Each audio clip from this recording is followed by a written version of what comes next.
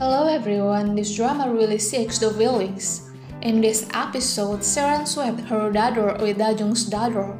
I thought she would take care of Dajong's daughter. I was worried that Dajong's daughter would be treated badly by Seren, but in fact, Seren left Dajong's daughter in the orphanage. At this point, I feel somewhat relieved.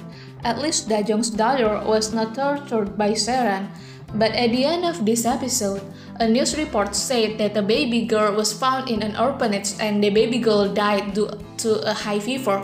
This is really crazy. Seren can't get mercy. At the same time, Dajong and her family were happy. They thought that the baby was Dajong Sangchol's baby.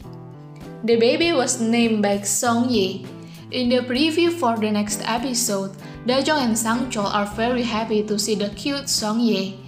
Dajong also promises to protect Songyi even if she dies.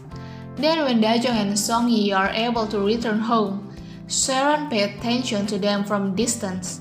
Seren has made other plans to further destroy Dajong. She will take Songyi back when Songyi is an adult. She will wait until Dajong raises Songyi and loves Songyi very much. Then there is also a preview about Johan. He's still misunderstanding Dajong. He still thinks that Dajong is Sangchol's mistress. He thought like that because he once saw Sangchol with Seren. And at that time they indirectly said that they were husband and wife. In this preview, Dajong feels like she didn't steal someone else's husband.